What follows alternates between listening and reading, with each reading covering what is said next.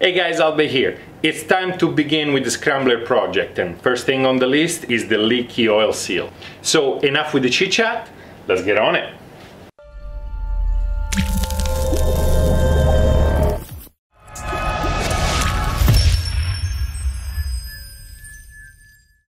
The first thing I'm gonna do is remove the fender and the protector for the front fork over here.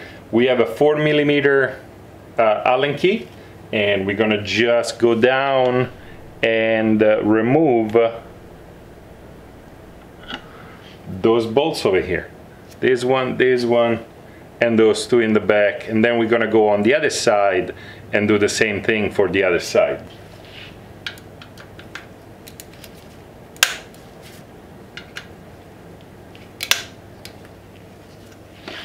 As you guys can see, there is some thread lock on the bolts, so we need to remember that.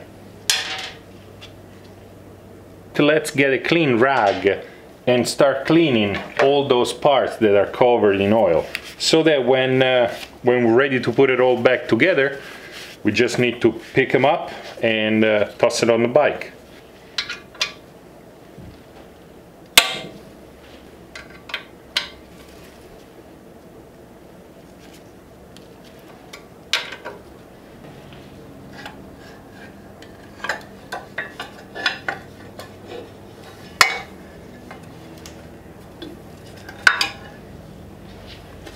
Here we go. So now that the bike is secure, I put a jack under the engine to make sure that the bike doesn't fall forward. I can go ahead and remove the front wheel.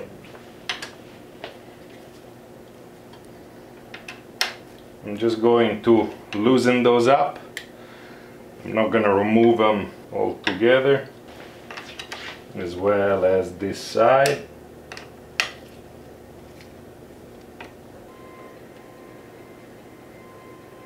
So 26mm nut, and now we just need to slide the axle out. Literally. Easy as that. In the spirit of doing it all, let's take off the spacer and let's slide the wheel out.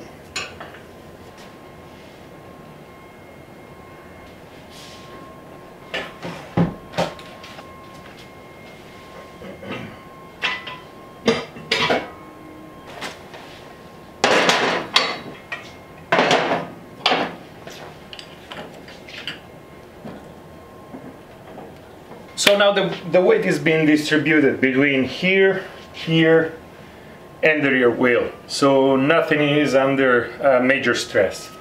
So it's time to start working on the fork itself. Okay, so first thing to do before we undo the fork itself is to loosen up the top bolt. I'm not going to take it off altogether, I'm just going to loosen it up so when I remove the fork I don't have to clamp it in a vise. Once that's done, we're going to use a 6mm X key and loosen up those bolts.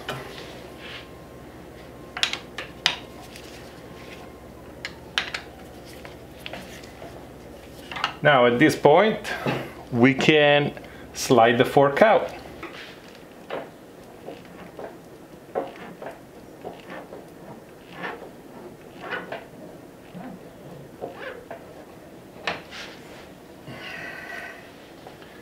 And the fork is out. Now it's time to remove the top part altogether and dump out all the oil.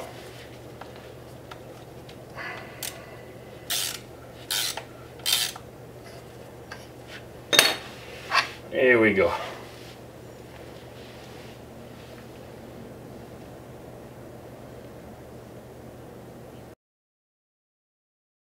So at this point we're gonna remove the fork plug and attach the damper rod assembly.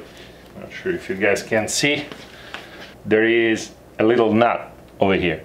So we're gonna hold that nut and turn this to remove the fork plug altogether.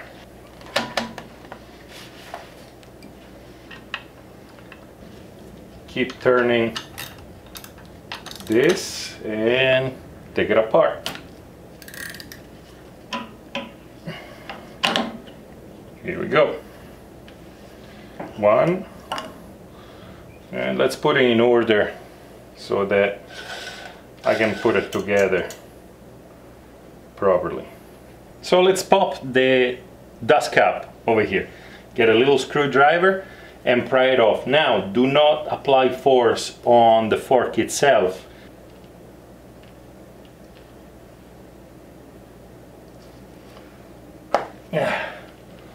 And you pop it.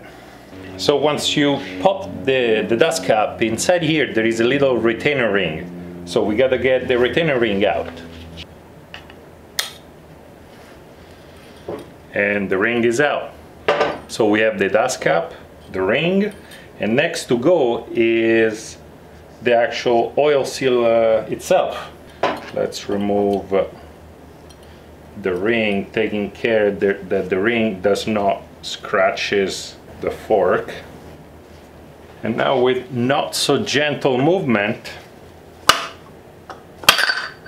there you go, we're gonna remove the seal itself. First thing to remove is this retainer ring over here. Little bigger screwdriver. In. There you go. Once you have it over like that, you don't want to scratch the fork, so you pry it apart a little bit. Here we go. And this is one. Then we get this spacer. Then we get this washer.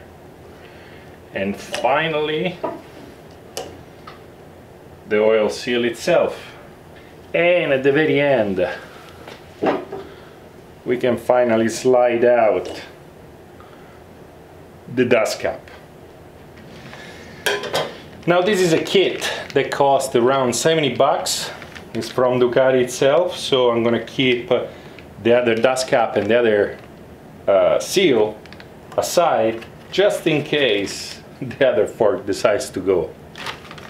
You have the dust cap up front,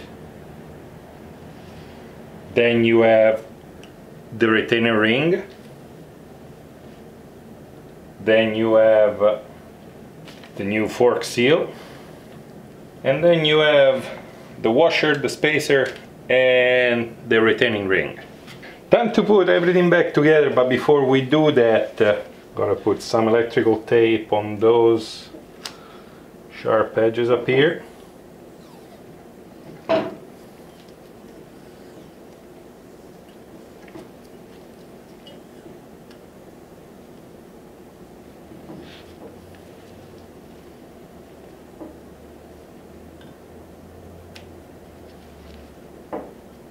Okay, what I'm gonna do is take a piece of plastic like this,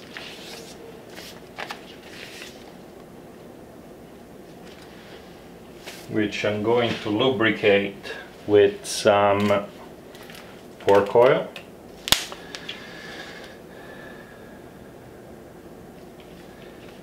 And I'm going to use this piece of plastic to help slide the seal across the fork.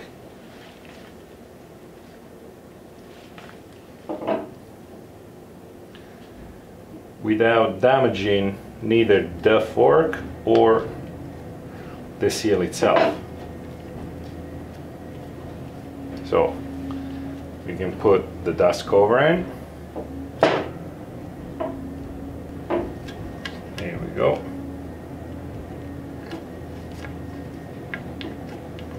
Now we can put the new oil seal in. Now at this point we need to pay attention that the new oil seal has the spring facing forward, so down. Gonna lubricate it a bit, and in it goes.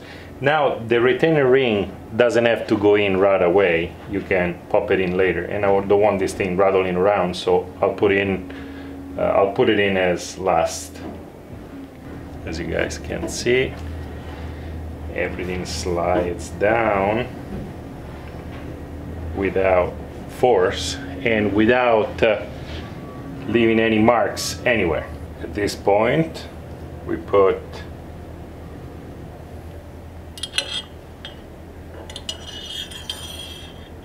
that back in.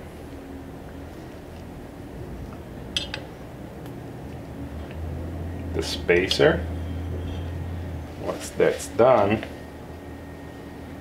I can actually remove the piece of plastic.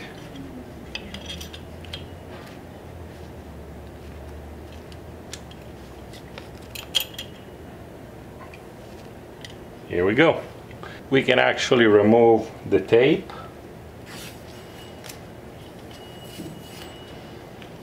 And put our retainer ring back in position.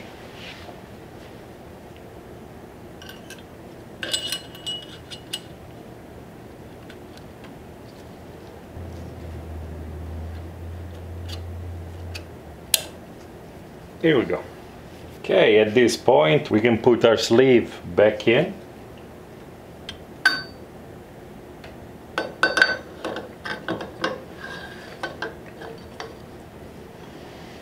I'm gonna apply a little bit of oil around our seal.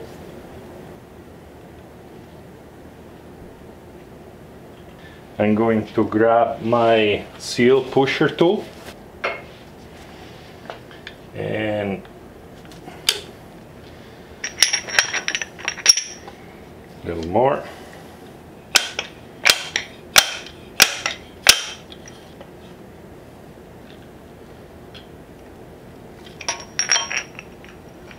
Now I believe it's firmly in place.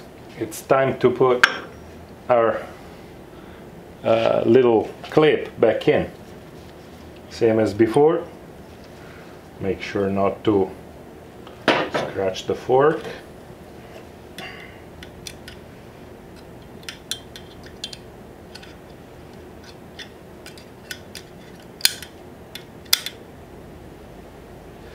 Okay, clicked in place.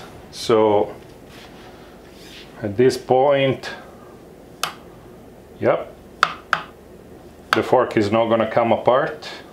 We can set the dust cap back in, nice and even, and the fork seal is replaced. So at this point we need to pour 427 cc's of oil. According to Ducati, there is no way of checking the oil level inside the fork once the fork is put back together, so they give you a very specific amount of cc's that need to go back in. So get a measuring cup or a syringe and let's put the oil back on the fork. Obviously make sure that whatever you use, it's actually clean. So I'm going to start with 400 cc's in here.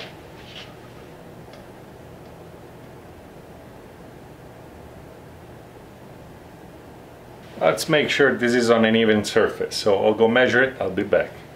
Okay, so we have exactly 400 in this cup and we have another 27 cc's in this syringe. So let's pour them in.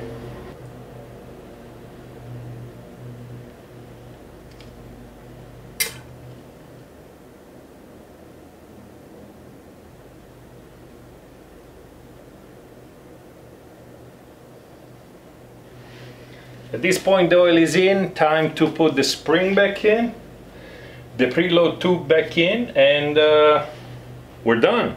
So the spring on the Scrambler, it's a little tighter up here than down here. So the diameter is different. The wider part of the spring goes on the bottom, the tighter part of the spring goes up top because the preload tube goes right on it. So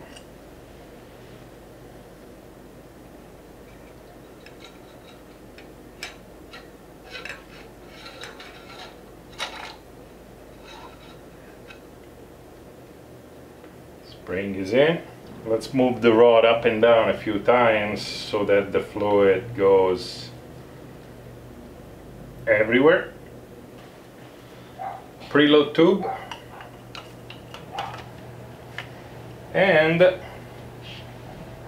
the fork cap.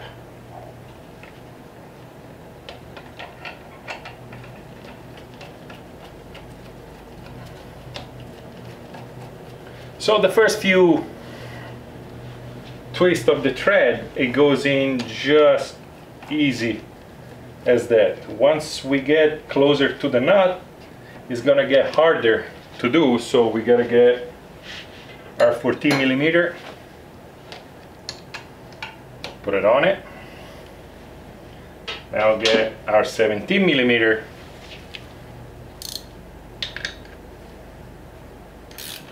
and tie it. So at this point the only thing left to do is clean my hands and put the sleeve back up and start tying it. This should be nice and easy, shouldn't be too forceful. So that's it. Now what I'm gonna do is install the fork back on the bike and then tie this one a little more.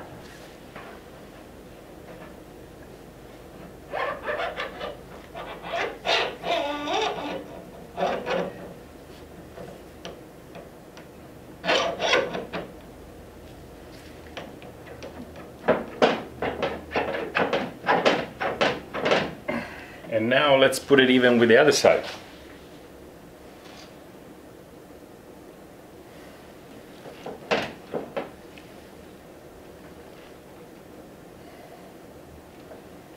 Okay, and let's give it a preliminary tie to avoid the fork from sliding back down.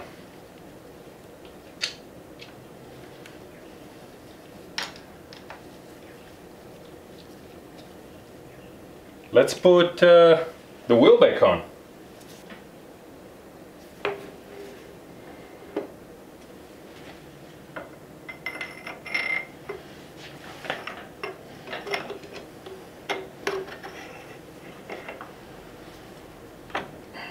Axle rod going back in, spacer going back in,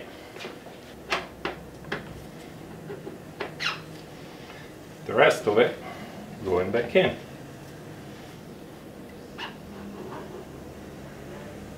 Axle nut,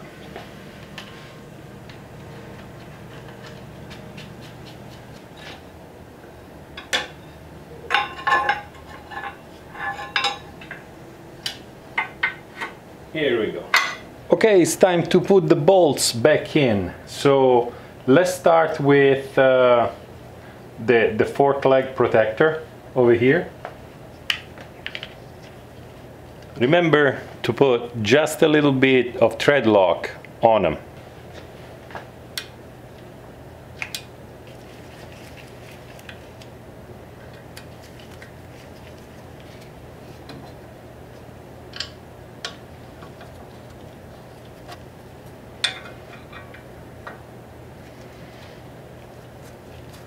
So we are done with the installation of the fork seal. It was a little more complicated than what I usually do here in the shop, so I'm gonna give it a 2 to 3 wrenches on a scale of 3. Now, I didn't give you, on purpose, I didn't give you any torque numbers for the pinch bolts. That's just because through my researches on the internet and looking over the maintenance manual, those are very confusing numbers. If you look on the internet, every page has a wildly different guess at the torque value for those pinch bolts. What I was able to find is 25 foot-pound for the mid pinch bolts, 17 foot-pound for the torque, but please double check those numbers. When it comes to those bolts over here, 6 foot-pound and 8 foot-pound for the back, and when it comes to the pinch bolts for the axle, I was able to find 15 foot-pound for them. Now the only torque value I can give you with a certainty, because it was plain written down on the maintenance manual is the 46 foot-pound for the axle nut.